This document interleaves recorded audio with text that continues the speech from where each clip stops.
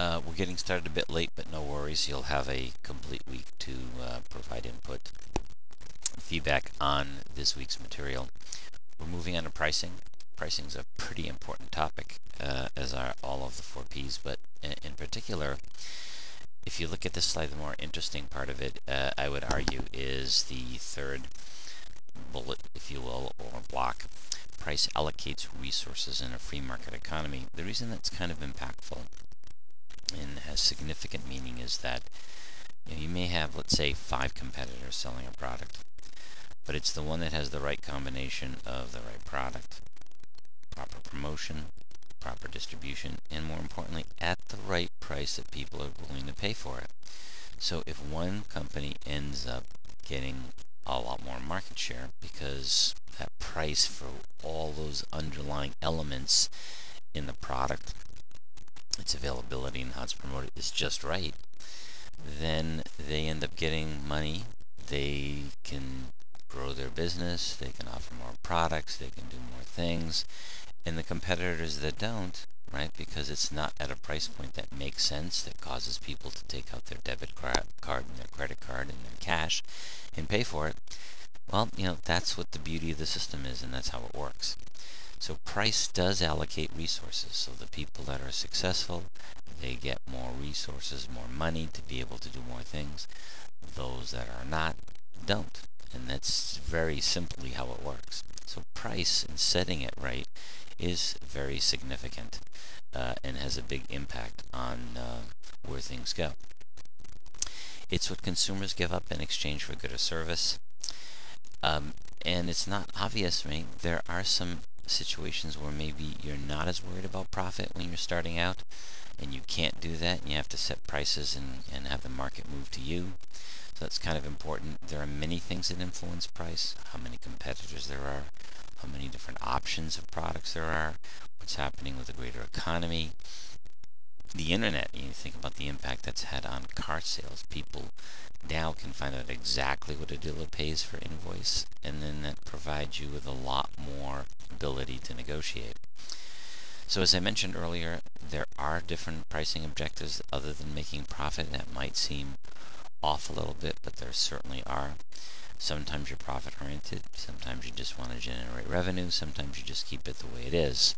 And even within profit-oriented pricing, there's profit maximization, making reasonable profits, and then looking at a return on investment. All those things have an impact on your strategy and how you your pricing model.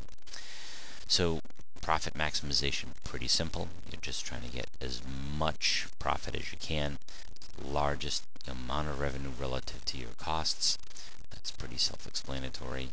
There are some products where that makes sense and others where it doesn't. You want a return on investment. This is how you measure it. You take your net profit after taxes divided by total assets. ROI is a very common metric in the financial world. If you're looking at sales-oriented objectives, it's about market share and sales maximization. Very often, what companies want to do when they first start out is to get as much revenue as they can and market share, and the profits hopefully follow after that. Market share, it's very important. It's very simple. It's your percentage of sales for total sales as a percentage of total sales in the market, right? It's just really that straightforward. There's different kinds of market share depending, whether you're talking about the total available market or the one that you serve. But that's and getting good market share is pretty important, actually. Sales maximization, again, you have a short-term objective to maximize the sales. You don't worry so much about profit, competition. And maybe you have a warehouse full of stuff and you want to unload it. That's kind of important as well.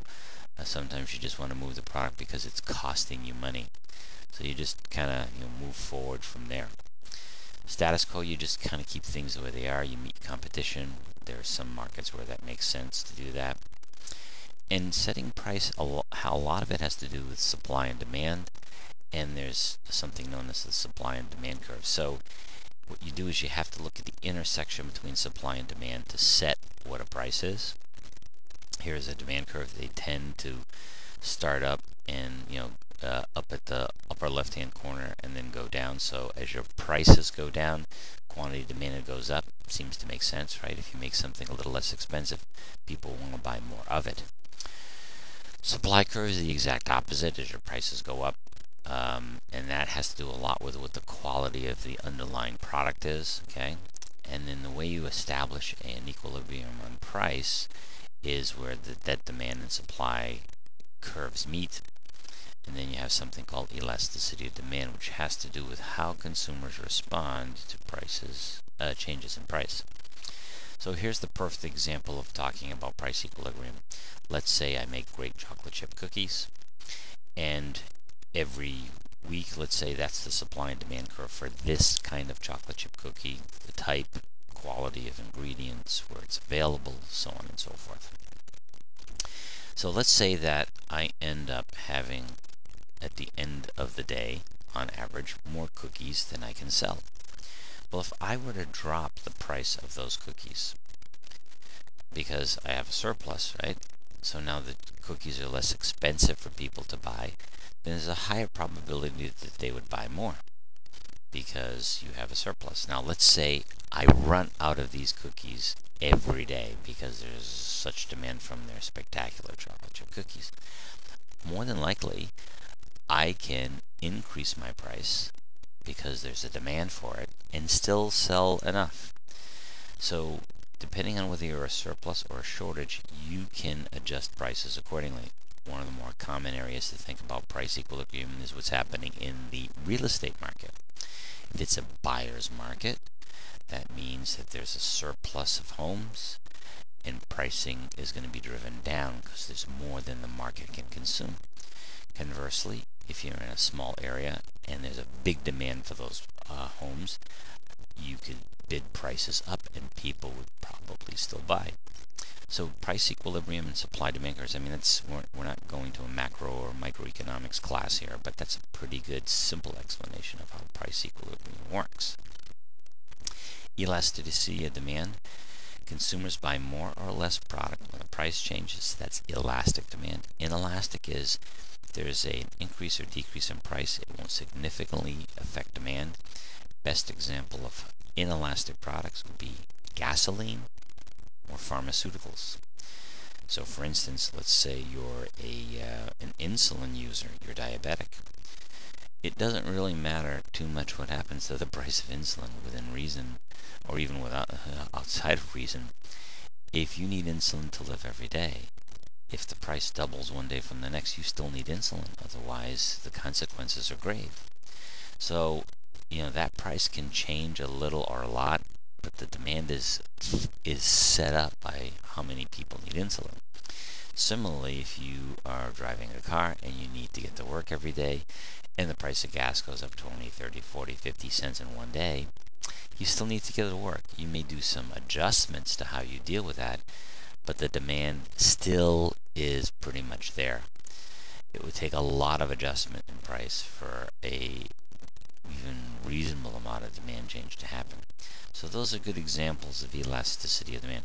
There are some products where if they cost a lot less, people will buy a ton. And if they cost more, they just won't buy as much. So very important in setting pricing, elasticity of demand. Here's the mathematical version of that. If E is greater than 1, it's elastic. If it's less than 1, it's inelastic because it's the percentage change in quantity versus the percentage change in price. To give you an example of elasticity, things that affect demand. Is there a substitute? Let's say a product is only kind of one available. It is what it is. You're pretty much stuck with that. There's not many substitutes. How much it costs, right? Is it a $2 item or a $2,000 item? Is it durable? Is it going to last? Can you do other things with it? What's happening with the greater economy and the impact on money and what you want and not want to spend? All these things affect demand. Choosing price strategies, and we talked about that. If you talk about price skimming, a high price, heavy promotion, talk about penetration pricing, you charge a low price, a way to get market share, that's pretty important. You talk about status quo, just keep it the way it is. So these are all pricing strategies.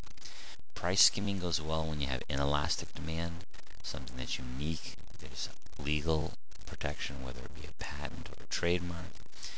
Maybe it's something that's a revolutionary product and people really can't get in. So that really means you can charge pretty much whatever you want.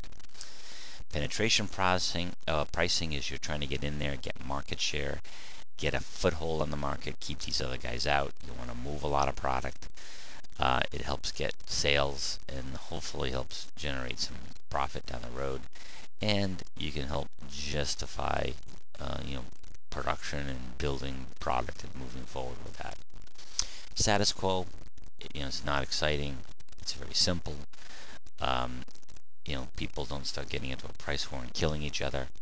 So there are plenty of markets that exhibit that as well.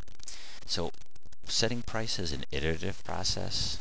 You start with some goals, look at what it costs you to do it, you choose a strategy, you fine tune it, you look at what the market tells you, you reset, and you kind of go back and always look at what makes sense. There are issues associated with pricing that the government looks at. There's unfair trade practices, price dumping, fixing price collusion, where companies get together and set a price, which the government tends to frown on. So there's all kinds of elements, or let's say there's a natural disaster and people come in and double and triple the prices of their services that are required with dealing with that. So all these things are something that the government takes a very narrow view at, and things that you need to look at. There's all kinds of specific techniques on fine-tuning pricing, discounts, geographic pricing, rebates, cash discounts, 2-for-1s, 0% fine. All these things are tools that retailers and customers, and not customers, but companies have to try and motivate people to buy. Value-based pricing is very important with what's happening that's going towards generics and lower-end products that are commodities, if you will. One thing to be very careful about is when you set prices that are too low to maybe do penetration pricing, get some market share. If you don't get the market share and hold on to that and be able to recover your prices down the road, and you can never adjust them up, you're in trouble. So that's something to definitely keep in mind for sure. Geographic pricing, some areas, FOB is free on board or freight on board. A lot of it has to do with, shipping something. Let's say you're in Massachusetts and you're shipping it to someone in Mass. That's one thing. If you need to ship it out to California, it's going to cost you more money. You might have to adjust that pricing accordingly. There's all kinds of other things. The only one I'll focus on here is bait pricing. It's also known as bait and switch. You say, hey, look, come in. We've got this product here. You end up showing up. Oh, we only had 2 or 3 of those. We've already sold out, but we have these other things. Government takes a very narrow and unacceptable view of that as well. Product line pricing, won't spend too much time on that.